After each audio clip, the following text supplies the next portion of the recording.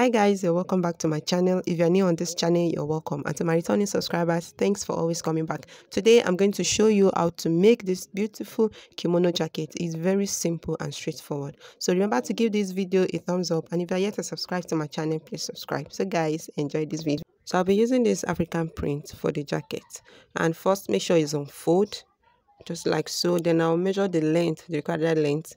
So I want it below my knee, so it's about 44 or 42 inches. Then I'll go ahead and measure the neckline, which is the 3 by 3 inches, and also I measured my shoulder length. Okay, so after the neckline and the shoulder length divided by 2, I went ahead and measured my bust point, and I'll be using my bust point is 10 inches, so I just made it about 10 and a half just for the journey allowance at the top. So I make it 10.5 inches for my bust point instead of the 10. Okay, then from there I went to determine my sleeve length. So from the shoulder measurement, I just added some inches, about 14 inches, because I want it to be somewhere below my elbow.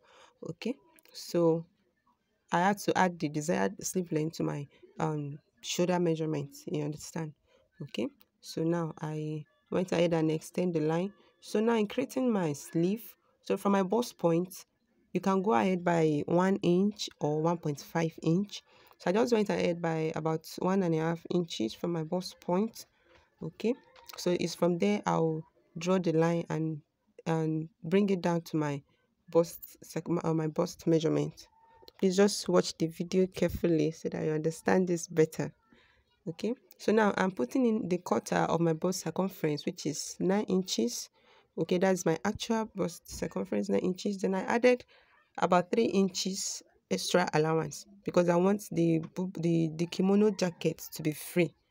It's not going to be body hug, so I added 3 inches extra allowance. So with that 3 inches, you can still add your 1 inch sewing allowance or half inch sewing allowance. Okay, depends on how free you want it to be. So now I now connect the sleeve slightly curve from the sleeve length down to the measurement I already have on ground for my bust circumference. Yes, the bust measurement. Okay, so if you don't want it to be so big, you can just add 2 inches extra allowance to your actual bust circumference. Okay, that's the quarter of my bust circumference plus 2 inches or 3 inches. Now for my sleeve round, so altogether it's going to be about 17 inches for the sleeve round. So if that is okay by you, you can go with that. So the same measurement I have at my bust point, which is the quarter of my bust circumference divided by plus 3 inches. So I went ahead and transferred the same measurement down to the hemming of this dress. Okay, so that's just what I'm doing now to make sure it's straight. The same thing on the bust points, down to my waist, down to my hip line, down to the jacket length, which is my hemming line. So, and I connect it. So sorry, this jock is not visible enough, so please bear with me. So this is it for the front pattern. So I went ahead and draw a V-neck for the neckline. You know it's going to be open. The center front is going to be open. Okay, so just create this V-neck there, then we'll continue from there. So now I use the same front pattern to cut out the same back pattern. No zipper at the back, nothing. It's the same allowance, the same sleeve, the same everything. So now is after cutting out, we'll now go ahead and design them differently. So for the V-neck we're creating, so just up from the 3 inches from the neck depth, the neck width, just create that V-neck to wherever I stop at the center front. Okay, so there's no any measurement for the neck depth of that V-neck. Okay, so after creating that, then I went ahead and open up my center front. Okay, I open up the center front, then secure it with pin. Okay, because we're still going to work on it. So now back to the back piece. You know the neck width is going to be the same 3 inches, and the neck depth 1.5 inches for the back. It's going to be high, so it's not. Then moreover, it's the jacket, so the neckline for the back should be up. So I cut it out 1.5 inch by 3 inches. So that is all for the back. Okay, for the back piece, that is, I'll just create the neckline and you're done. So back to, I'm bringing the two together now, the back and the front piece, place it together. Okay, so I'm securing them with pin, the neckline. It's just watch the video. It's very simple.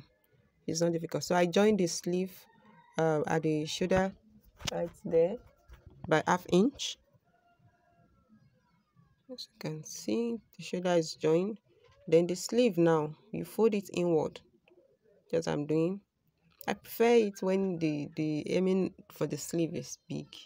Just give it some kind of different definition. So just, if you like, you can make yours half inch. You can fold it by half inch, but I'm using half inch and 1 inch. So 1 inch depends on how you want it. Then you join it down straight. Okay, so this is the front, center front that will open up. So I'll make sure that it's well secured. Bring both edges together, because we need to remove some inches. You can make it 1 or 2 inches so that the center front can fall differently. It won't be climbing each other. It won't be overlapping. You understand? So I remove about 1 inch from the center front and just is up to the. So now we're going to measure around the center front from one end to the other side. You measure it around in order to create the collar. So now we'll now cut out a straight piece, So I just join some pieces I have left. It's about 4 inches or 4 and a quarter inch. It depends on how wide you want it to be. Another thing, for beauty, you can make it another plain color. It's beautify it more when you add a plain color. So now, how to sew this belt or the collar to the center front.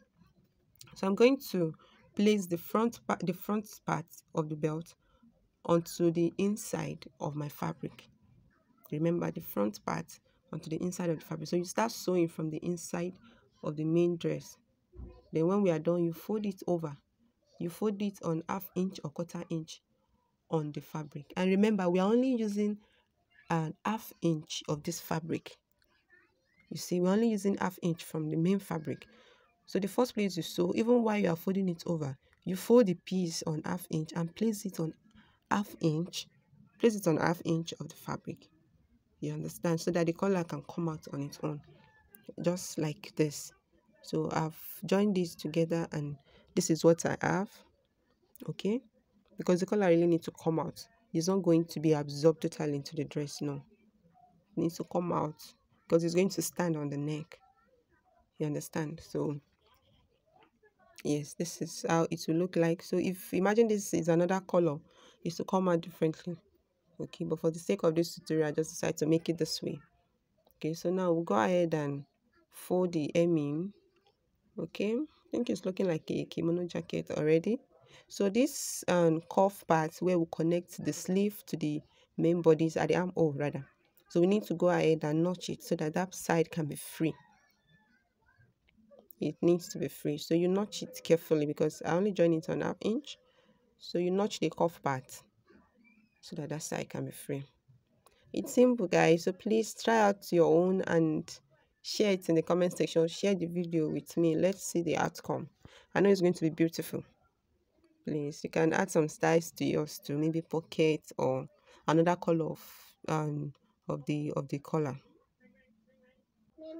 Okay, guys, so this is what we have. This is the outcome. So it's looking pink on me. So in case you want to use belt, I have to use my tape rule.